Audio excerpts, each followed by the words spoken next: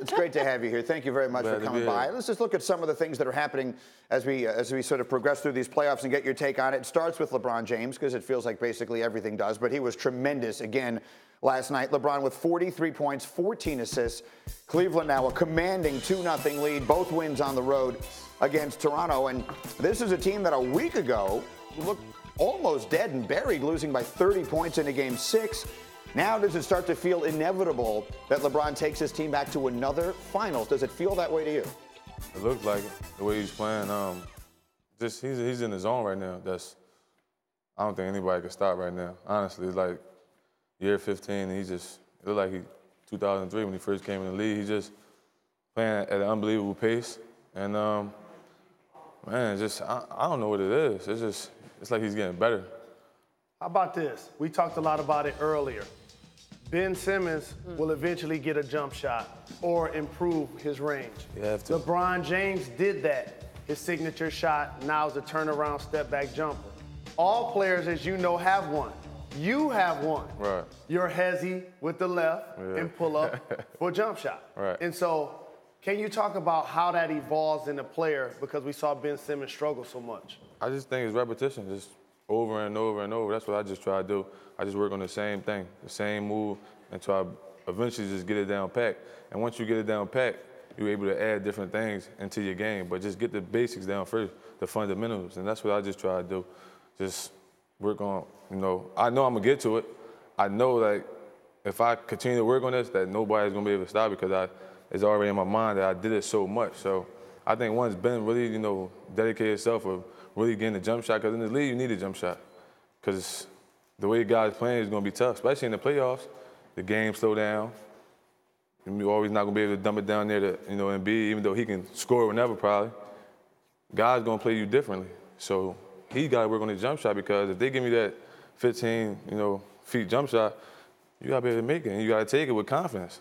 Let me go back to LeBron just for a minute. When he's playing the way he's playing right now and Love steps up and plays the way he played last night, what are you going to do with that? Give me a defensive mindset when you're walking out onto the court. What is the strategy? It's tough when you got guys, especially making plays like Jeff Green, Kyle Korver, JR. So they're going to be a tough team to beat if everybody's making shots, everybody contributing, especially you got LeBron doing what he's doing at a high level. And then you let him come in your house and go up 2 games. It's tough. Beetle, are you starting to buy in? Because you were the last holdout. I was going to ask, because if we rewind to a week ago even, this was not a Cavs team that looks like what we've seen the last 2 games. So among the guys in the league, did this feel, especially in the East, did this feel like the year? I'll be lying if I say I wasn't shocked. I thought, Toronto at least to get 1. Right. But LeBron in his first game, he said he didn't even play well, and they won. So the triple-double. And you see what happened in the second game when he did play well.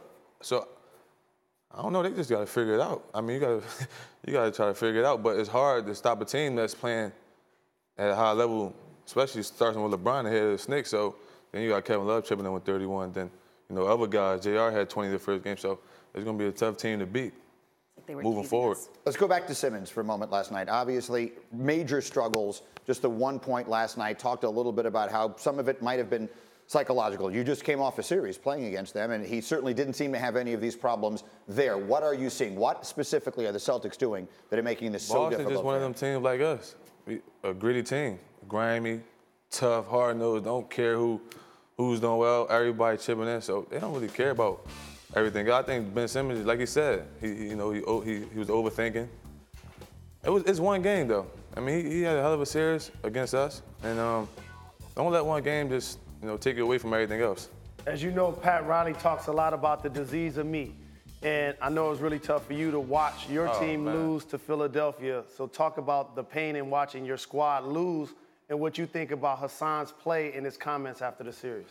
For me, personally, it was tough because that's something I always dreamed about, just being home in Philly, in the playoff, the atmosphere, my family, my friends, everybody who watched me grow up.